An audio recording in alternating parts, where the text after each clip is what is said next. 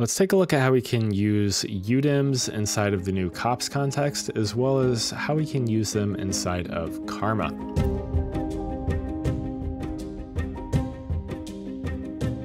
So as always, this project file will be available on Patreon. If you'd like to grab it, you can do so on there. Let's drop down a SOP create here. And we need an object that we can work with that has some UDIMs. So I'm going to drop down an HDA here called the sci-fi building. It's going to give us a sci-fi building that it will spit out. Let's give it a random seed here. So something like, I don't know, 43. Should give us something interesting to work with, hopefully. So this sci-fi building generator was created by an artist named Matthis. I commissioned him to create this for us for Patreon so that we could have some models to work with. So this is available on Patreon. If you'd like to grab it, you can do so on there. But like I said, all credit goes to Matthis, super talented artist. I'll leave all of his links in the description so you can check him out. He's got some really awesome work that he's done, super unique stuff that I haven't really seen anyone else do. So definitely check out his links in the description. And if you want to contact him to work with him, all of that information will be down there as well. But let's take a look at this. So we have our building here and it's got some nice shapes going on. If we look at our UVs, we have some UDIMs here that we can work with. So if you don't know what a UDIM is, basically when you go to texture any sort of assets in 3D, you're going to lay out their UVs, or you're going to unwrap them to a UV space. And normally that falls within the 0 to 1 space, which is what you're seeing in this first square here. So everywhere that this UV grid is on. So we lay out our UVs into this grid, and then we can start to texture our object. Now, when we need more detail in our textures, we want to have multiple textures for one object, we need to set up what's called UDIMs. And it's basically just these squares, these UV squares that are laid out all next to each other. So we have our individual UDIMs here. Each square is called a UDIM tile or a UV tile. And the first one is going to be 1001. So that's going to be this first 0 to 1 space. So our first UDIM tile. Then it's going to be 1002, 1003, 1004, and 1005, and so on and so forth. So that's going to be important to know for later. Let's jump back to our viewport here, and we can jump out, come over and create a CopNet.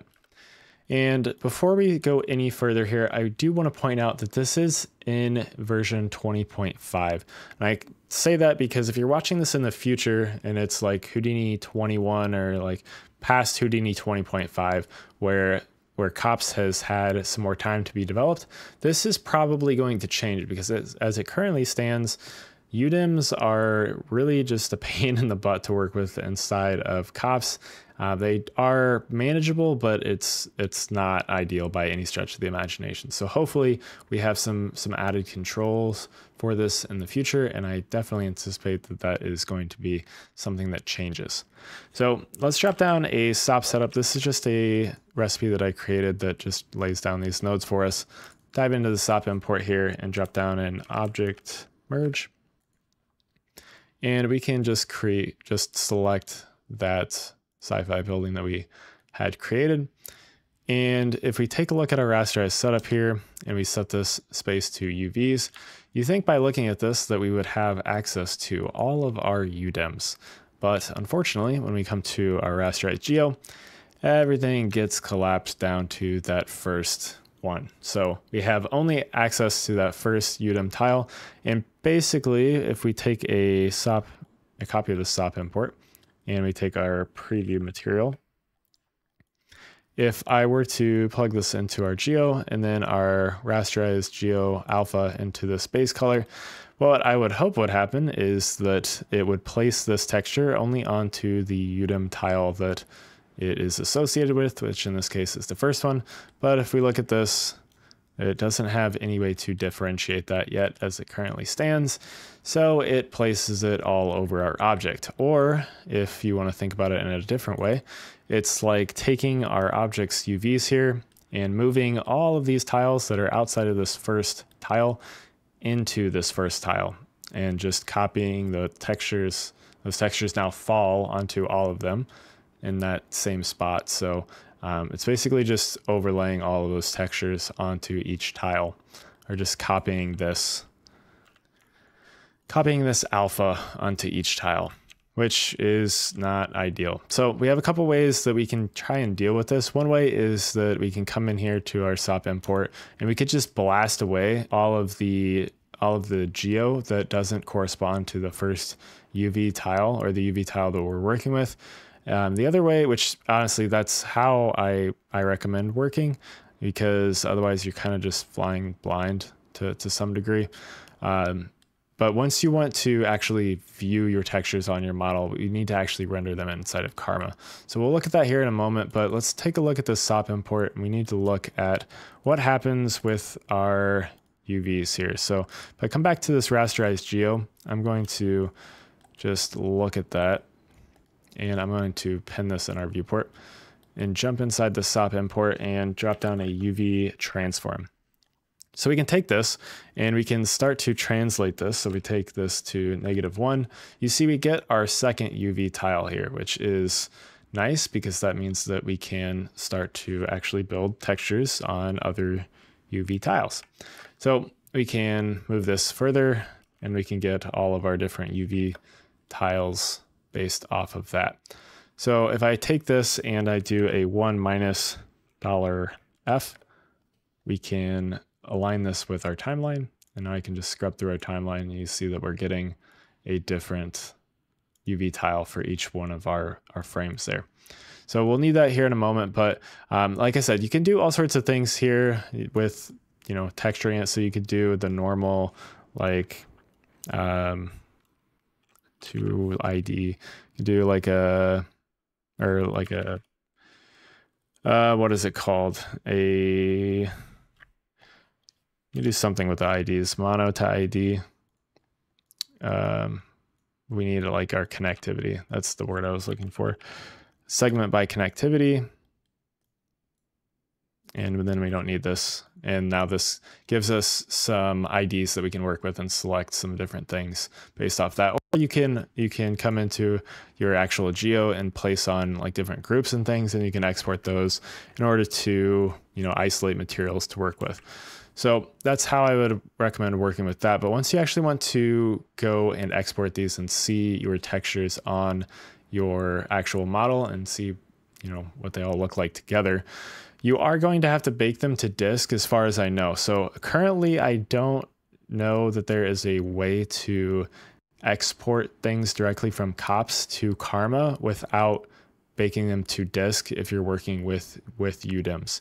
If you know a way of doing that, then by all means, please let me know in the comments. But unfortunately right now, from what I've seen, there is no way to do that. I've tried a couple different things and it just doesn't seem to work. But we can still bake them to disk. So let's take a couple of constants here. So we have 5 different tiles. So let's just create a different constant for each tile just to show that we're actually working on the different tiles. We can set this to, I should have set them all to RGB.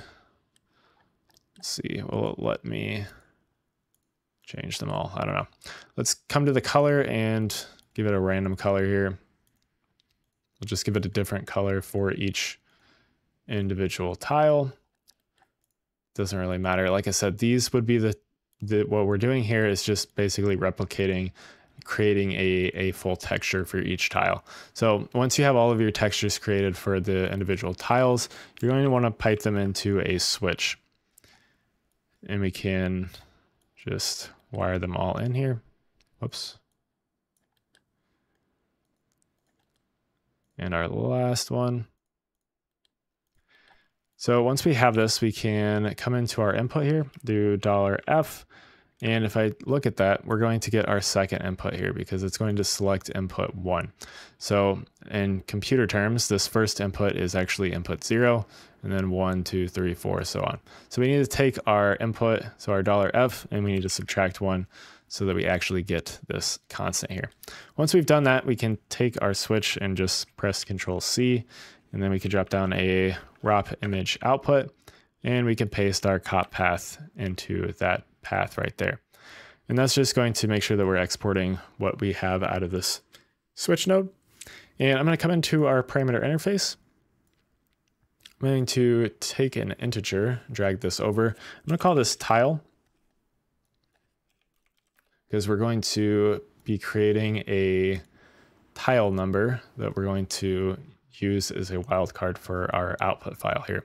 So we'll take this and we'll do $F. And as I said before, the first tile corresponds to 1001. So 1002 would be the second tile, 1003 would be the third, and so on. So we need to add 1,000 to this basically. So we're going to take a $F plus 1000, and now we're going to have that tile number corresponding correctly to our UV tiles. So I'm going to take that, I'm going to copy that parameter, and I'm going to overwrite our $F4 with that. So paste relative references, and then we can just call this like base_color.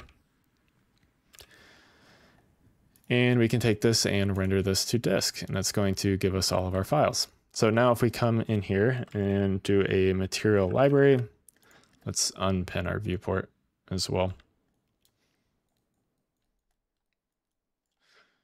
You can wire this in. I'm also going to drop down a material linker, because I like to work with the material linker for assigning our materials. Let's jump into our library here and let's drop down a Karma material builder. And we can drop down a Material X image. We can wire this into our base color, because that's what we output. And in our file name, we need to select our files here. So we have this UDIMs underscore, whatever our name is. And we have this .1001.exr. So we need to change this. If we uncheck this show sequences as one entry, we should, well, actually, I've messed up and I forgot. We need to come to our CopNet. We need to output all of them. I need to change this to render frame range, and we need to delete that channel and then just render to frame 5. And we'll render to disk there. So now it's just generated all those for us.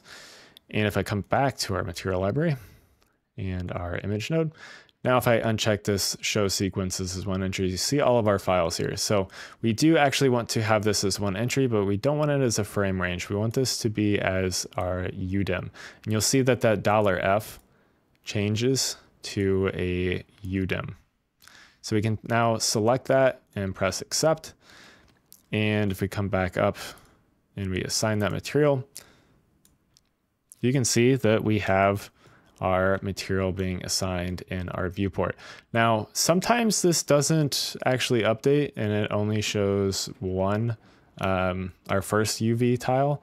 I'm not sure why, but if that ever happens, you can just start your render, which is all this little button does, is just start Karma XP rendering. And you can see that we have our object that is now displaying all of our different UDIMs. So each one has a different color assigned to it as we had generated, and we get, our different UV tiles based off of that. So that is unfortunately how you have to work with UDIMs inside of COPS as it currently stands. Like I said, I fully anticipate side effects to work this out and make this better. I think this is just kind of their first release, and it's like I said, it's still in beta, so it's going to get better, but this is like their first release, and this is how we have to kind of work with it until then. So like I said, you're going to have to kind of build your materials a UV tile at a time and go through and just blast away the other geometry that doesn't correspond to the tile that you're working on, and just kind of try to build it that way if you're going to work with multiple UDIMs inside of, Houdini. Currently, I would not recommend doing so. I would just jump to like Substance Painter or something until we get some better workflow for this. But if you are just bent on using Houdini, this is how you're going to have to kind of massage it to work for us. So anyways, hopefully this has helped you out. Thank you guys for watching. I do have a bunch of other videos on my channel. If you want to learn more about Houdini, then you can do so on those videos. There's a bunch of different topics that I've covered a lot of stuff about COPS. So if you want to learn more about the new COPS and Houdini 20.5, then definitely check out those videos. But anyways, like I said, check out Matthis and his other work, because he did a great job on this generator for our Patreon. Like I said, that is available on Patreon as well. If you want to grab it, you can do so on there. Anyways, thank you guys for watching, and have a good day. you.